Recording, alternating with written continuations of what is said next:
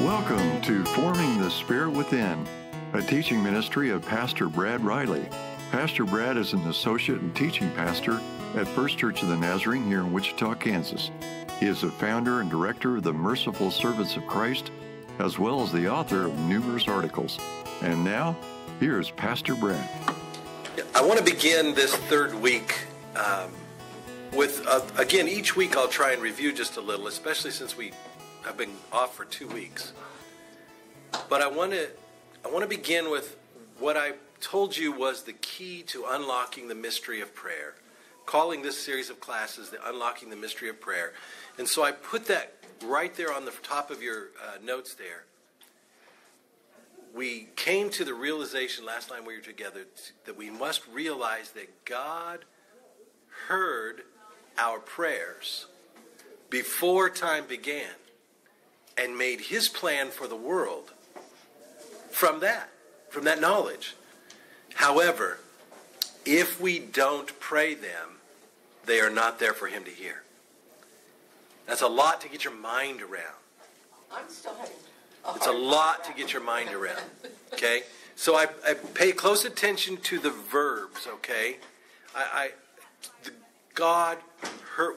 I asked you the question, when did God hear your prayers? So we're saying in the past tense, God heard our prayers.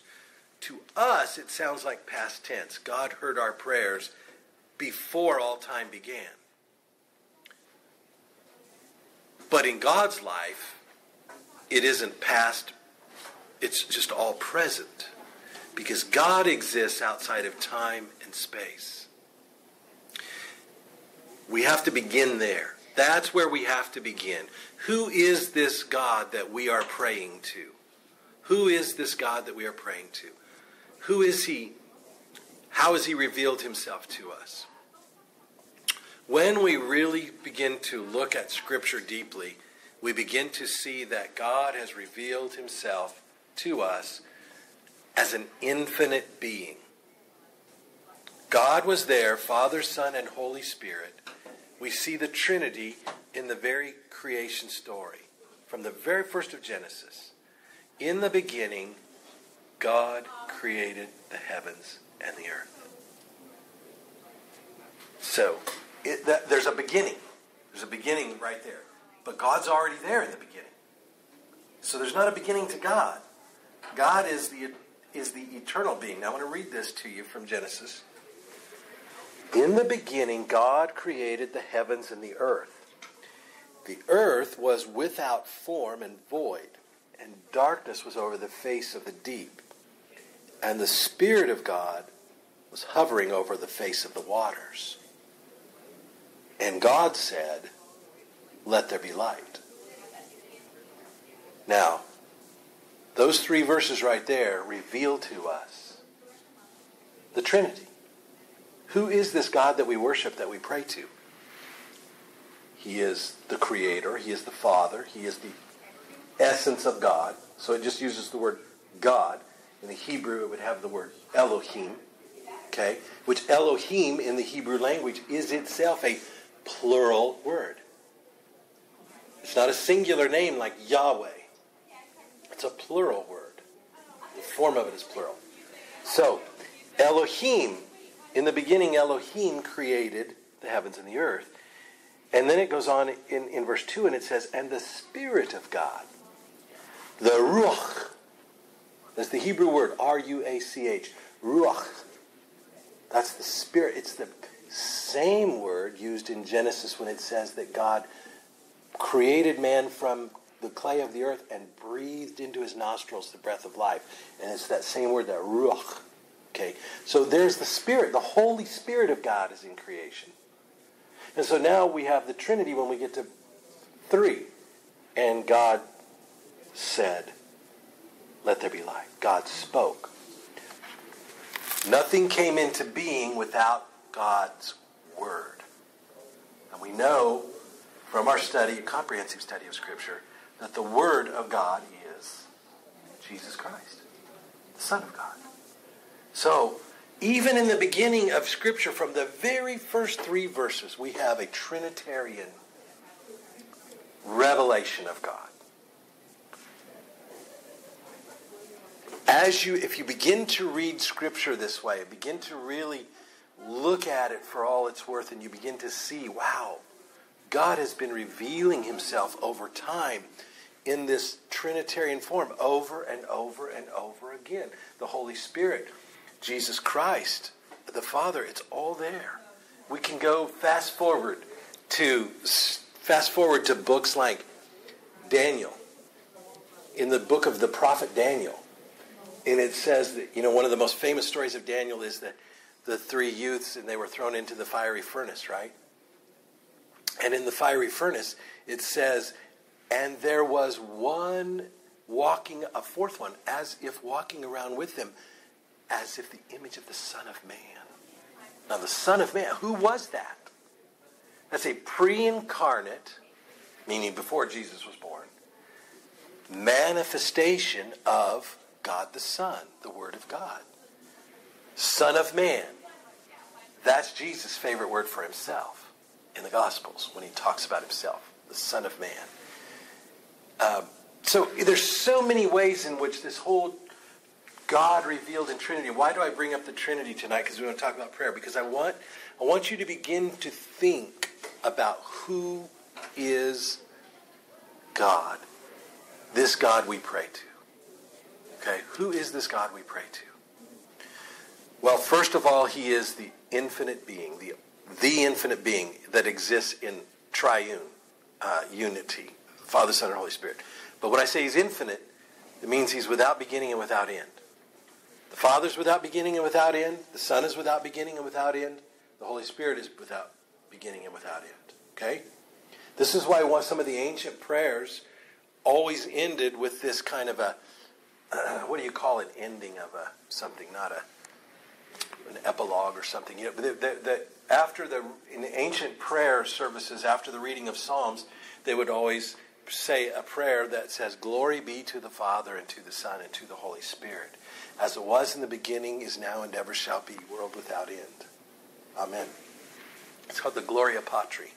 How many of you have ever heard that before? It's actually in the Nazarene hymnal. I never knew that. One day I was just thumbing through the back of the hymnal. Oh, wow. There. Didn't know that was there. It has a musical melody to it. There's a musical melody to it, yeah. Now, the ancient Eastern Christians actually say it a little differently. They say, "Glory to the Father and to the Son and to the Holy Spirit, now and ever and unto ages of ages." You hear me use that phrase a lot. I just like the way it flows. When you read about God in the book of Psalms, when you really begin to devour the book of Psalms, Psalms is where God really reveals himself and his character to us so much. And we see Christ all through the book of Psalms. And we see the Holy Spirit all through the book of Psalms. It's amazing when your eyes open up what you begin to see. And in these Psalms, God constantly talks about you are from everlasting to everlasting, the psalmist says. And some versions in the Old Septuagint said from age to age, or ages to ages, ages unto ages. So there's this idea that who is this God we're praying to? He's the infinite, eternal being. Okay? So how do you approach the infinite, eternal majesty of God in prayer? How should we approach the infinite, eternal majesty of God in prayer? What I want to spend a little bit of time with you on tonight, there are the three types of prayers, and we're not going to unlock them all three here tonight. We're just barely going to dip our foot in the water here. But I gave you these a couple of weeks ago. One form of prayer is petitionary prayer. That's the one where you make your request, your supplication, your list of things you need. Okay, that's your petition to God. The other is the intercessory prayer. That's where you're praying on behalf of others and for others. Okay? You're interceding for them. And the third is the contemplative form of prayer. This is of these three, we can't give, I don't want to give a pecking order to them, that one is more important than the other. They all have their place. But the contemplative prayer is the one that we understand the least, because we haven't trained ourselves and taught about it. What is contemplative prayer? Spend some time thinking about it. Spending time thinking about it. That's very good. It's the idea of Christian meditation. Contemplate. Okay? So what I'm telling you is there's actually a form of prayer in which you really just contemplate. Okay? And it leads you different places. It leads you deeper into God. It leads you deeper, God may start to reveal, as you're contemplating, may reveal something new to you. But if all we ever think of prayer as is our talking to God about our needs, then we are, this is going to sound a little controversial, okay? We're wasting our time. And I wouldn't say we're wasting God's time, but God's not worried about that because he's eternal. Okay? Sense of time or space. Because God knows what we need before we even think it. Okay?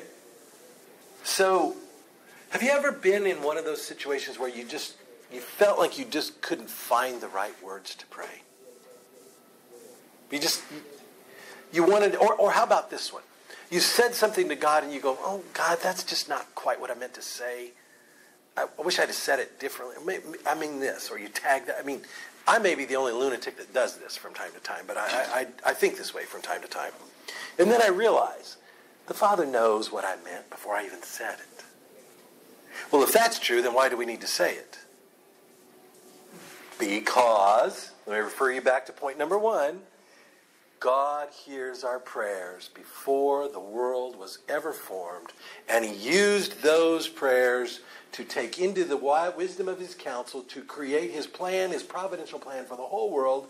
And if we'd ever prayed them, they were never there for him to hear. I'll just keep coming back to that because that is revolutionary in the way we begin to approach this wonderful, infinite, majestic God in prayer.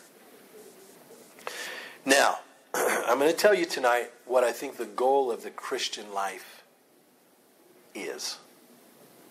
Okay, if I were to ask you, what do you think the goal of the Christian life is? How might you answer that question? What are some thoughts you might throw out? All these notes on the board are from my Thursday morning class, so you don't need to worry about those. To get myself and as many others to heaven. Okay, to get myself and as many others to heaven. Okay. What else? God's will. To know God's will. Anything else? Let me get you one step further. If you look on your notes, the first answer there is to know God's will, exactly what you said. So to know God's will. But the second answer I'm going to give you, and I would say, Paula, your answer is probably the answer that would be given by most evangelical Christians. We're trained to think that way. We want to get to heaven, and we want to make sure everybody else we can get to heaven too. And there's nothing wrong with that. Synonymous with a Christian life. I mean, to Yeah. qualify. Yes, but but let me say that if that's the only way we approach it, if we think in that mindset all the time, the challenge is we put the cart before the horse, to use an old proverb. Because what we're trying, we haven't fully comprehended, not that we could ever fully comprehend, but we haven't learned to really comprehend the relationship with our Father, Son, and Holy Spirit that we not only can have, but that he desires for us to have. And that's the ultimate reason for heaven. Mm-hmm. You see, heaven, the ultimate reason for heaven and to make it to heaven is not to avoid hell. It's to be united with the lover of our soul. It's to be recreated. Okay? It's not just out of fear. That's kind of an entrance for many people to the walk of a Christian life. Just don't want to go to hell. But we don't want to stay there. That's spiritual kindergarten. Okay? We want to grow to the place where we come to the answer that's number 2. And number 2 on here is not just to know God's will, but to be God's will. To be God's will. Now, what do I mean by that? I want to share with you a devotion today. This was actually today's devotion from Oswald Chambers. God just aligned the stars for us here. Today's devotion was this thought that I plan to bring up in class. You're going to love this, I think. This is called Friendship with God for March the 20th from the book My Utmost for His Highest. Classic devotional book written in the author died in 1917. When did he write it? And if you've never read it, I really highly recommend that you read it in your life. Can't even find the original printing here. It's so old. It's in the 1800s. Classic, still being reproduced today. Friendship with God. He uses the analogy of Abraham and his relationship with God. So we want to think about Abraham and his relationship with God. Now think about Abraham for a minute, and compare your relationship to Abraham's relationship. Abraham was born a pagan in a pagan land where the only thing they knew about gods were they were stone idols, okay? But yet he hears a voice, a calling to his life from the God of the universe, Yahweh. And Abraham responds to that with no church around, no guiding light, no Bible, other than just the Spirit of God calling out to him. And he responds in amazing obedience. So much so the Scripture calls him a friend of God. Now, Oswald Chambers in his devotional today talks about the delights of the friendship with God and the difficulties of friendship with God. So let's talk about the delights first. And he uses Genesis chapter 18. And Genesis chapter 18 is the story where the three men come walking up to Abraham's tent, and it tells us that one of them is like the angel of the Lord. Now, whenever you see that in Scripture, again, this is like the Son of Man in the furnace. This is God. It's called a theophany, an appearance of God. Okay? So in this case, theo, from the Greek word for God, and ophany meaning to appear. Okay? So it's a theophany, just like this image of the Son of Man in the fiery furnace. The angel of the Lord is Jesus Christ, pre-incarnate though. Okay? So, it's a mystery, guys. It's a very deep mystery how God does this. We can't even begin to understand how God does it, or the full implications of what it means. But that's the story, and you'll remember that they came up, and that's when they tell him that Sarah's going to have a baby, and Sarah's in the tent fixing him food because he knows that he wants them to stay and eat with him and everything.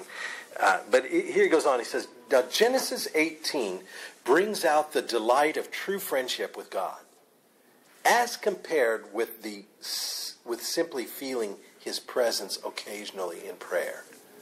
Now this is where we're going today. There is such a thing as occasionally feeling God's presence in prayer, and there's such a thing as true friendship with God. He's going to use Abraham for the example. So this friendship with God means being so intimately in touch with God that you never even need to ask him to show you his will. Let that soak in for a minute. So intimately in touch with God that you don't even need to ask him to show you his will. It's evidence of a level of intimacy which confirms that you are nearing the final stage of your discipline in the life of faith. When you have a right standing relationship with God, you have a life of freedom, liberty, and delight. You are God's will. Hear that are? That's that verb to be. You are God's will. And all of your common sense decisions are actually his will for you. Unless you sense a feeling of restraint brought on by a check in the spirit. You are free to make decisions in light of the perfect, delightful friendship with God. Knowing that if your decisions are wrong, he will lovingly produce that sense of restraint. And once he does that, you must stop immediately. Do you hear what's being described here? There is a life walking with God that is being described by Oswald here. That is so intimately united with God in this world, not in the next, in this world, that we are his will, and we know his will, and we do his will. And it's common sense to us. And he guides us. And if we start to think, if it's ever not his will, we're so in tune with him, the check of his Holy Spirit marks us and we stop. I mean, this is the goal of the Christian life. That's where we want to be. Now, I'm not teaching this class because I'm there. I want to be there. I'm not. Hope to be someday. But you see the difference between a Christian, pursuing a Christian life with that goal in mind, or just pursuing a Christian life that says, I just got to make sure I don't go to hell.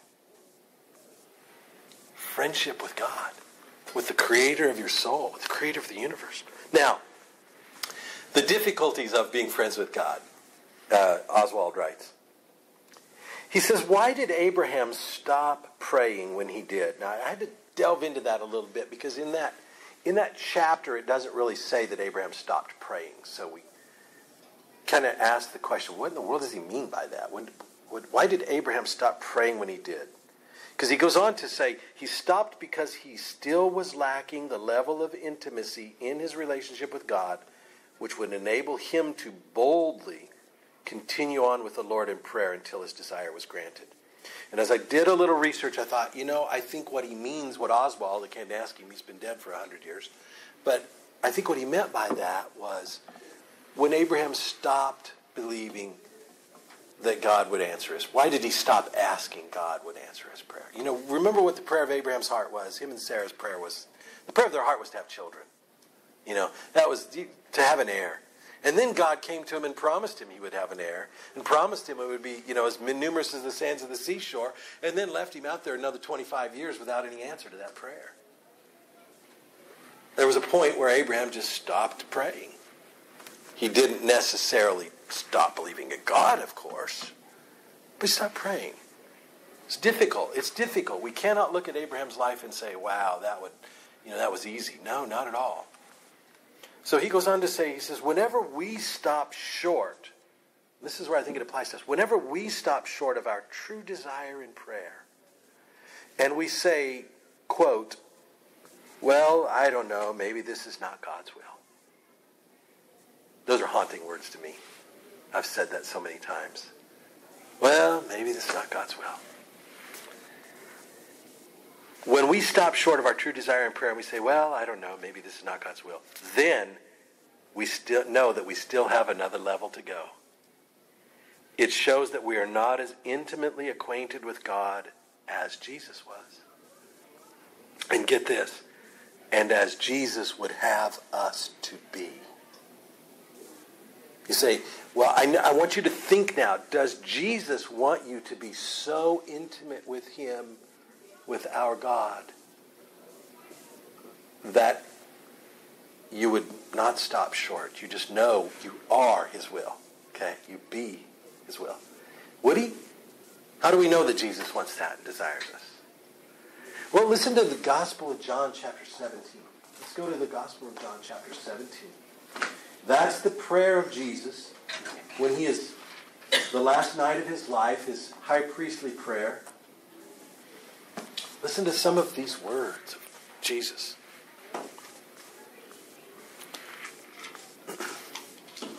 He's praying all through that. It's a long chair. It's the longest recorded sayings of Jesus that we have anywhere. And he's without reading the whole thing to you, he's talking about, I'm no longer in the world, but they are in the world, meaning his apostles. I'm on my way to you, Father, but I want you to keep them in your name, in your holy name, the name that I've given them while I've been here with them. And then he comes to verse 15, he says, verse 14, he says, Jesus saying, this is Jesus praying to the Father. He says, I have given them your word, and the world has hated them because they are not of the world, just as I am not of the world. I do not ask that you take them out of the world, but that you keep them from the evil one. They are not of the world, just as I am not of the world. Sanctify them in the truth. Your word is truth. As you sent me into the world, so I have sent them into the world. And for their sake I consecrate myself, that they also may be sanctified in truth. And here's where it gets really, really good. This is the point I want you to hear. I'm not asking this, Jesus says. I do not ask for these only, meaning Peter, James, John, Thomas, Andrew, all of those that are there. I do not ask for these only, but for all those who will believe in me through their word, that they may all be one, just as you and I are one. Wow. That's amazing. Now, the glory, Jesus goes on, the glory that you have sent me, the glory that you have given me, the glory that you have given me, I have given to them, that they may be one even as we are one. I in them, and you in me, that they may become perfectly one, so that the world may know that you sent me and loved them, even as you loved me. Do you hear the relationship that Jesus Christ calls us to? He calls and desires us, not just Peter, James, and John, us, 2,000 years later. He's calling us to be so perfectly one with him, just like he is one with the Father. There is a mystical union that the human creation is called to have with his or her Creator. And that only happens through prayer. Prayer in its highest form.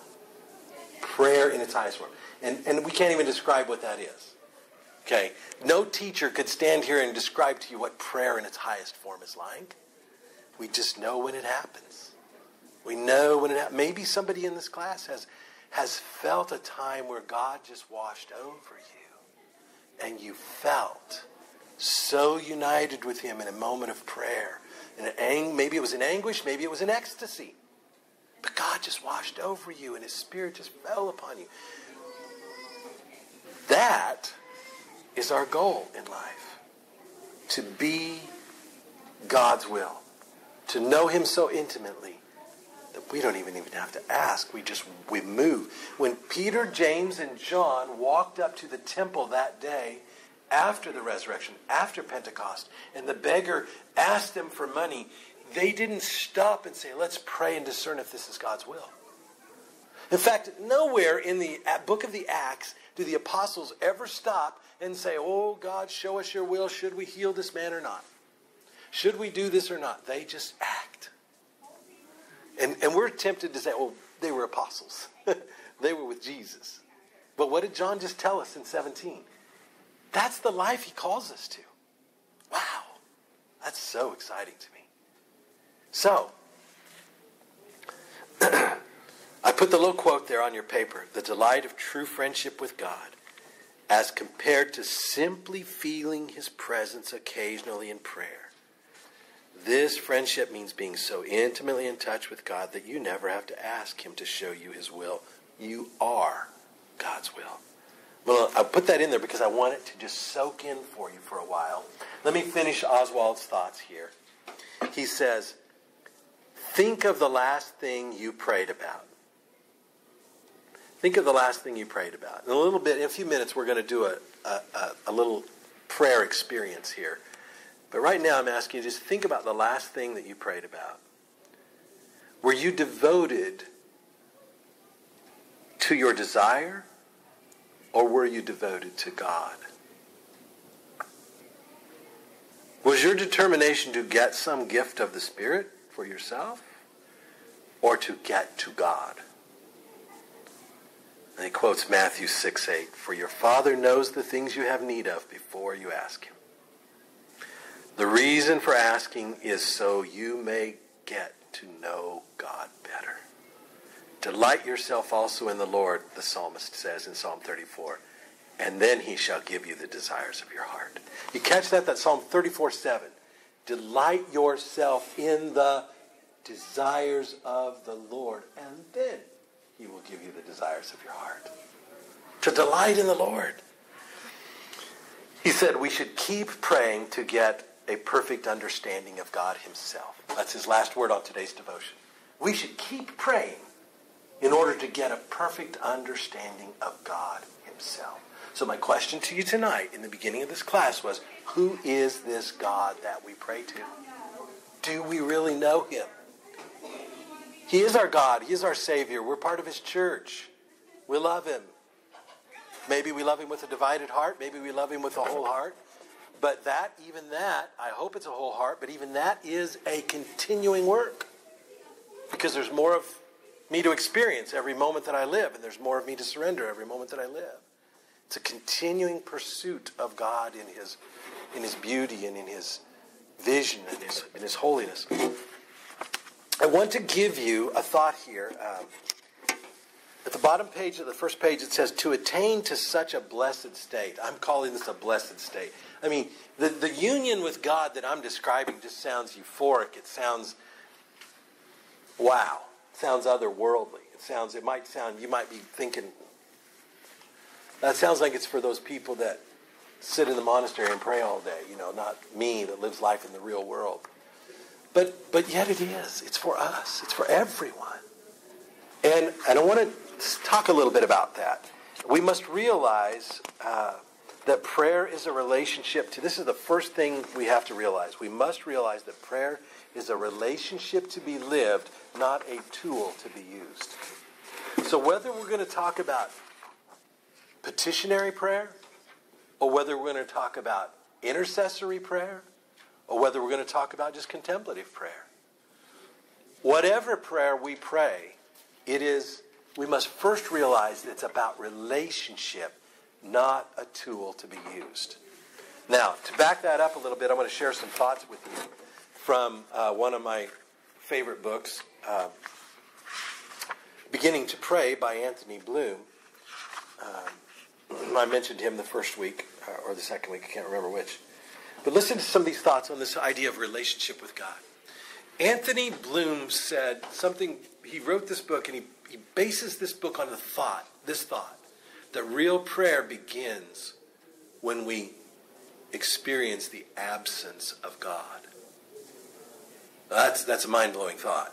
So we're just going to put it out there and put it on a shelf and see if we can figure it out over time. What does he mean by that? He does not mean, he says right here, he says, as we start learning to pray, I'd like to make it clear that what I mean by learning to pray is not an attempt to just justify or explain any speculative way. He said, at the outset, there is then one very important problem. The situation of one for whom God seems to be absent. This is what I want to now speak about. Obviously, he says, I'm not speaking about a real absence. God is never really absent, but of the sense of absence, which we have. Now, I want to direct you back to the list I made from your cards of the first week, of the questions you had about prayer or a life of prayer. And almost without fail, there was 15 or 16 of them we listed here. Almost without fail, every one of them testified. And they were anonymous. I don't know who wrote them or anything. I took a picture of it, but I don't have time to pull it up and read it to you. But almost every one of them sensed an absence of God. Does God really hear my prayer? How can I be sure to know he hears my prayer? Why aren't my prayers answered? Every one of them were questions, natural human questions. And this is what Anthony's saying is, he's saying we must begin at that place where we sense the absence of God. And this is why that's so important. He says, first of all, it is very important to remember that prayer is an encounter and a relationship. It's an encounter and a relationship. And this relationship cannot be forced either on us or on God. Do you get that? The fact that God can make himself present or can leave us with a sense of his absence is a part of this live and real relationship. I love this. This is powerful. If we could mechanically draw God into an encounter, force him to meet with us, simply because we've chosen this moment to meet with him, there would be no relationship, no encounter. We can do that with an image. We can do that with an imagination or with various idols we put in front of us instead of God. But we can do nothing of the sort with the living God, any more than we can do it with a living person. Think about that. We can't force your presence. I mean, and even if I do force your presence physically, I have no relationship with you. That means now you're really mad at me and you hate me or something, you know. You're not really present. So, trying to open our mind up to my opening question tonight, who is this God that we are to approach in prayer? I am so guilty over my lifetime of not understanding this relationship. I know there's a sense in which we love our children so much, we've taught them. You can come to mom and dad anytime. You can just come to us anytime. And I know we call him Father, and I've heard the great sermons about we can just run to our Father's lap. And all of that's true. But yet at the same time, are we appreciating who God is and who we are in relationship with him?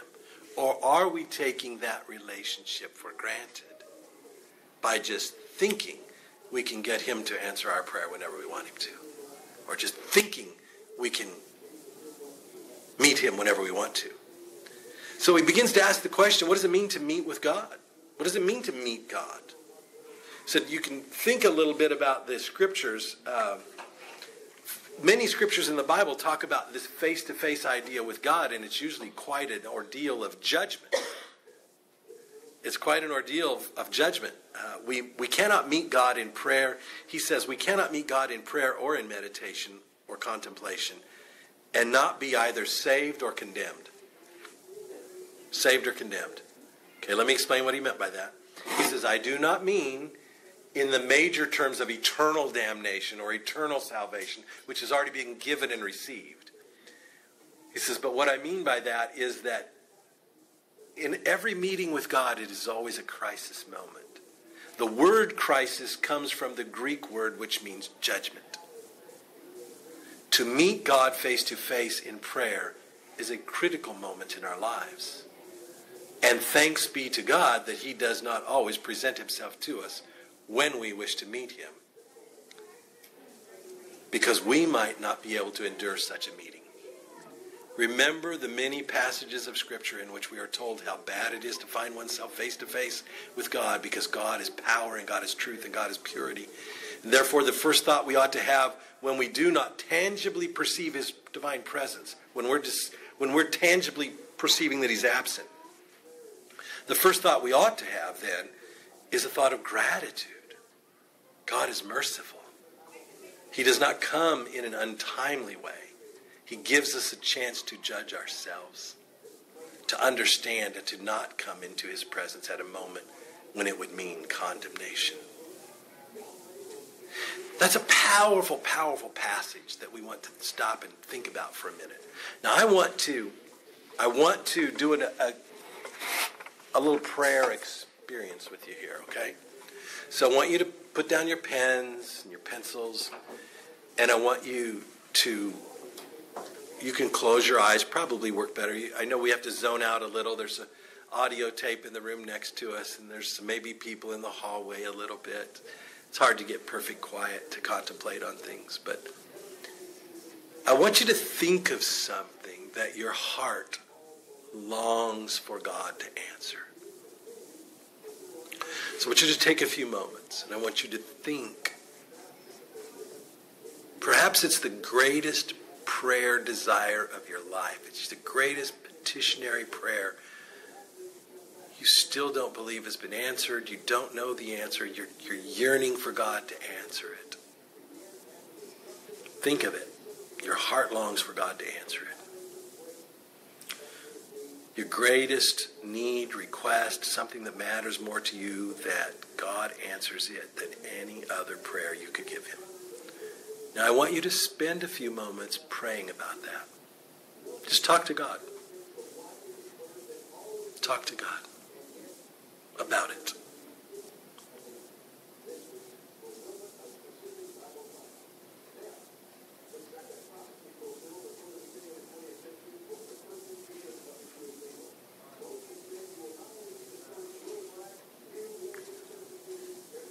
What do you sense? What do you sense from God? In your trying to yearn to Him, what do you sense in this moment? Do you sense His presence? Do you sense His hearing you? Or do you sense perhaps His absence? Or do you sense, Brad, all I can hear is that audio tape in the other room? You see, what do we sense when we come to God with the deepest longings of our heart?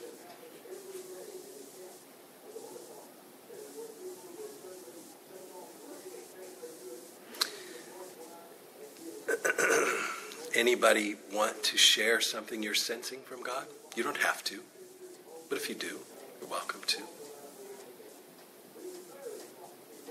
There's no right or wrong answer.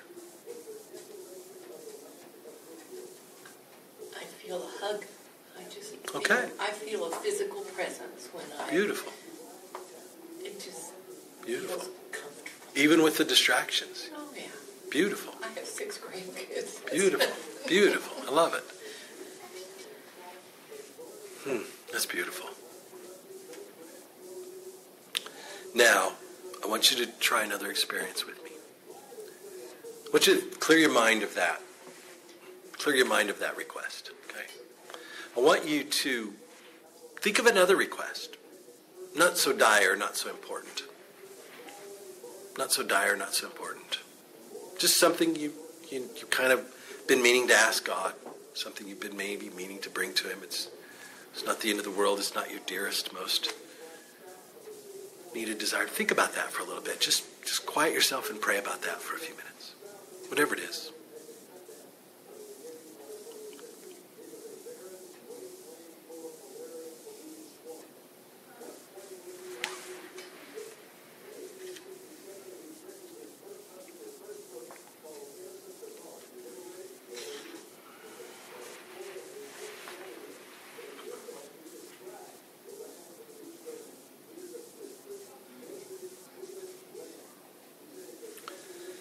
So as you think about this second request, do you sense anything different? Is the sense that you experience in your prayer sense, the sensory reception of God, any different?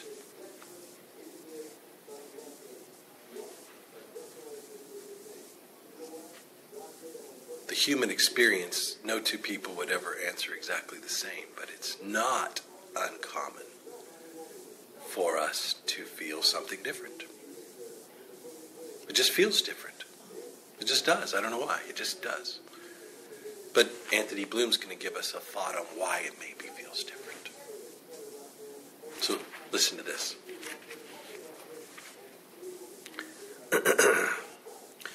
Let us think of our prayers, yours and mine. Think of the warmth, the depth, the intensity of your prayer when it concerns someone you love or something that matters to your life. Then your heart is open. All your inner self is recollected in the prayer. Does it mean that God matters to you? No, it does not. It simply means that the subject matter of your prayer matters to you dearly. For when you have made your passionate, deep, intense prayer concerning the person you love or the situation that worries you, and you turn to the next item, which does not matter so much, if you suddenly grow cold or feel an absence or just different, what has changed? What has changed? Has God grown cold? Has He gone? No. It means that all the elation and the intensity in your prayer was not born of God's presence, but of your faith in Him, of your longing for Him, of your awareness of Him. And it was born of nothing more than your concern for Him or her, not for God. How can we feel surprised then that this absence of God affects us? It is we who make ourselves absent. It is we who grow cold the moment we are no longer concerned at the same level. Why? Because, this is difficult to hear, because he, meaning God, does not matter so much. Ouch. It's difficult to hear. It's very difficult to hear. But what he's basically saying is, do we approach God with the same expectancy and intensity for everything in our lives? Do we come to him in that same longing for him? And I put it on your notes here. I said, do we want him, or do we want something from him? That's what it all boils down to. Now you're beginning to pray. Okay, the title of the book, Beginning to Pray. Now you're beginning to pray when you realize the difference between wanting him and wanting something from him. Let me remind you of my earlier statement. Prayer is about relationship to be lived, not a tool to be used. What would it look like? What would our lives look like? What would our world look like? What would if our prayers were in desire of him?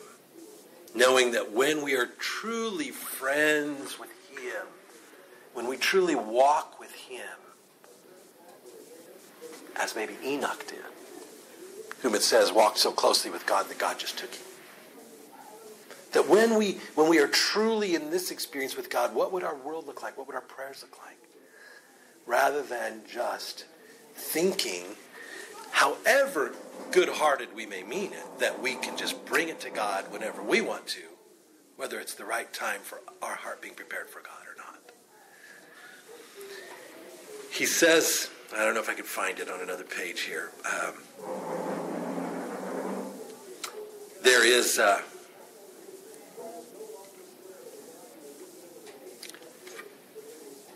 is the thought that we complain sometimes that God doesn't answer our prayers. I know maybe not the three of us or the four of us or whoever's in this class, but that's real. That's a real complaint. People say, I don't understand why God doesn't answer my prayers. So we complain about God being absent. I don't think God hears me. How do I really know? You know, these thoughts like we had on our board are questions. When in reality, if you take we live in time and space. We have 24 hours a day, right? Every single one of us has 24 hours a day. Not a second more, not a second less. It's all about how we use those 24 hours. And yet we come to God at our demand, not at his. And we demand to hear our prayers. And oh, by the way, answer this and this and this. And maybe 5 minutes, 10 minutes, 30 minutes. But what if God's desire for that prayer was at a different time?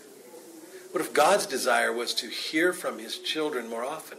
What kind of relationship is there when we just go to them when only we want something from them? If your child did that for you, you would feel used by them. If your husband or your wife did that for you, you would feel used by them, not loved by them.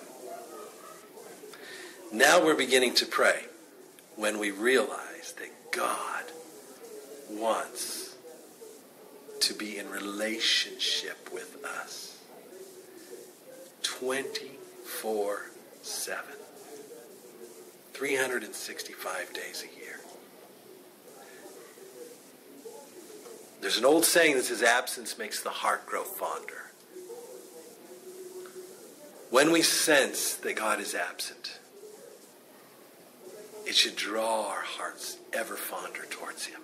Because then we realize we're beginning to really pray. We're beginning to really focus and realize, maybe I wasn't in the right place. Maybe it was me that's moved. Maybe it's me that was. It's not that God changed.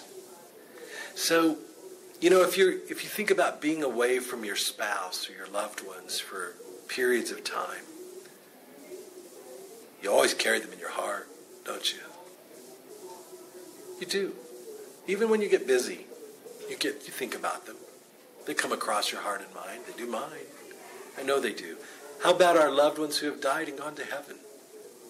We're physically not with them, But we're still, when we carry them in our heart, we're still united with them.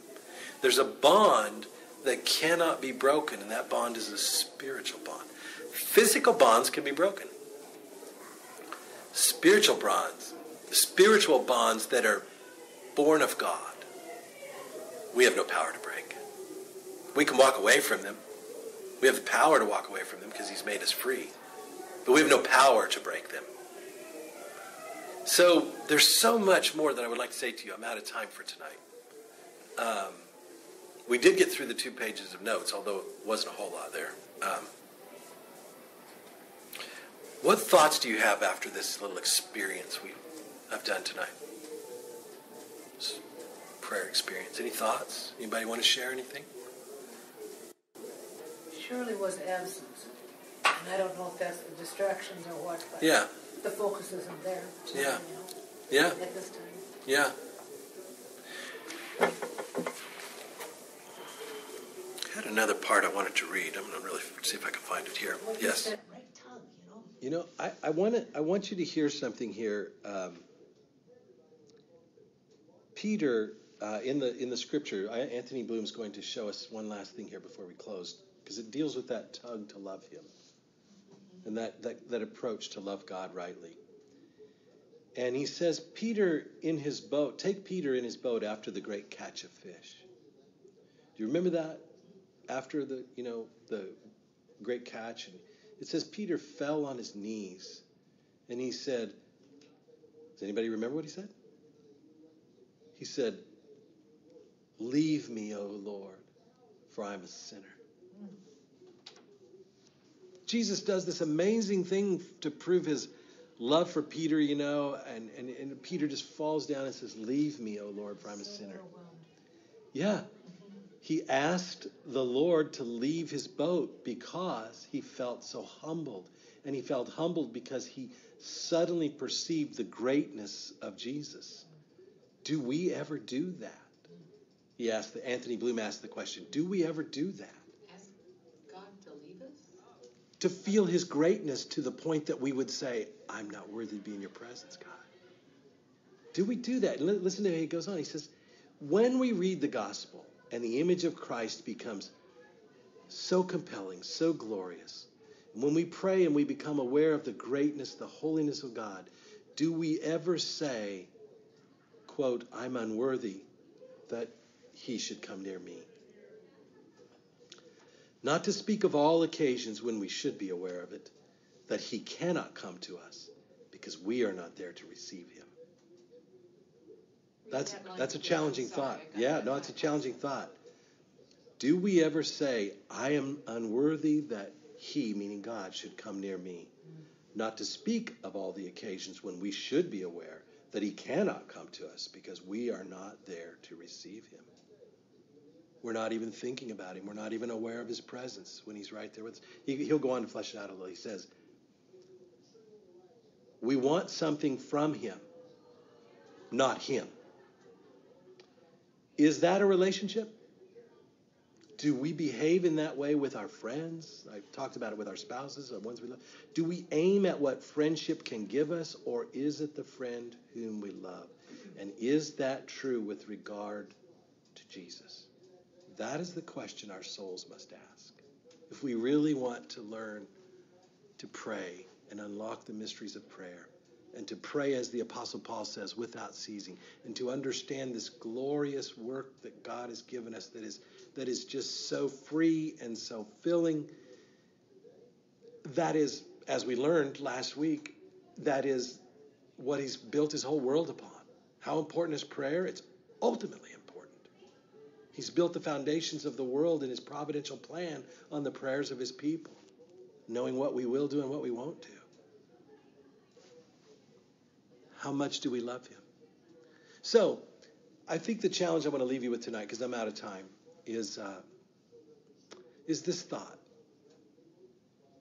Practice his presence. Practice his presence as you go through this week until we meet next time. We will talk more about, we'll actually dive into petitionary prayer. I think we're ready. I had to get through these 2 lessons on why and why should we pray and who is this God we pray to. And we'll talk more about what our petitions mean in that next time we gather.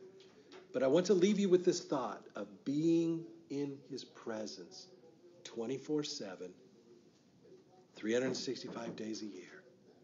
Are you available to him? Or are you too busy to hear him? No matter where you're going, no matter what you're doing. He's calling. He wants to be with us in everything we do. So just practice the presence of God. And as you pray, practice some of those thoughts, like this idea of when you're praying, be aware of, well, all of a sudden it felt different. I was so moved that God was with me as I tried to get that one, but then he didn't seem to be as with me. Maybe that's a signal that we're wanting and desiring with wrong motives. Jesus says this. Remember, Jesus says this. You have not because you ask with wrong motives. That's what Jesus says. You have not because you ask with wrong motives. He says, ask whatever you will in my name, and it will be done for you. But you have not because you ask with wrong motives. Our whole goal in this class is to enlighten us to the thought that there is an experience, there is a walk with God that is so close that we be his will, not have to ask what his will is. So, this doesn't happen overnight.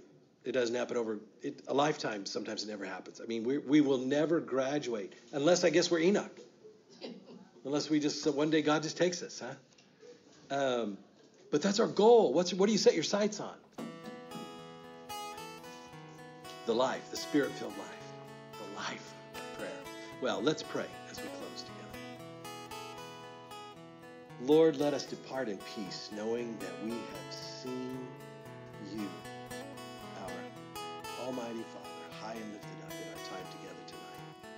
We have been drawn by your presence. We have opened our hearts to be challenged by your presence. We invite you now to go with us, reminding us of your presence always with us, that you are everywhere and filling all things, and you are the giver of all good gifts. So thank you, Father, for the gift of your presence. Be with us now until we meet again, as we pray this through Christ our Lord. Amen. This has been Forming the Spirit Within. I'm Roger Culver, inviting you to tune in next time as Pastor Brad opens God's Word, helping us to form the Holy Spirit within us. Until then, may grace and peace be with you.